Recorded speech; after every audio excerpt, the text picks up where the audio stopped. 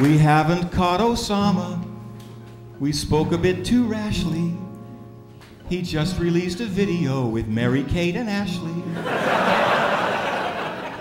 He's there in all the tabloids. He's on a box of Wheaties. But in this war on terror, we have caught a few HVTs. That's high-value targets. We're cracking down on cancer-stricken stoners and insidious independent bookstore owners, not to mention dangerous cloners and communists and anarchists and democratic donors. But there's an enemy living among us. I think you know who I mean.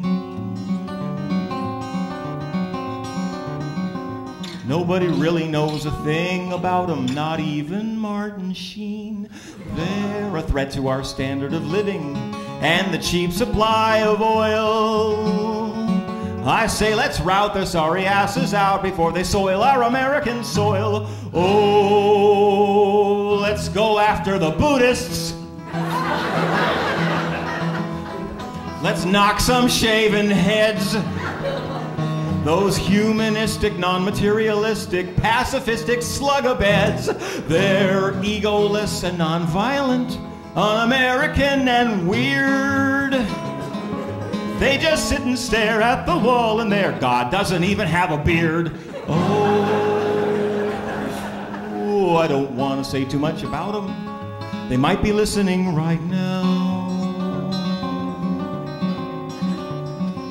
Meet me later in the parking lot. I got the LOL Camino with the bumper sticker saying isolationism, ask me how. It's a nation of freedom and tolerance, and that's just plain dangerous.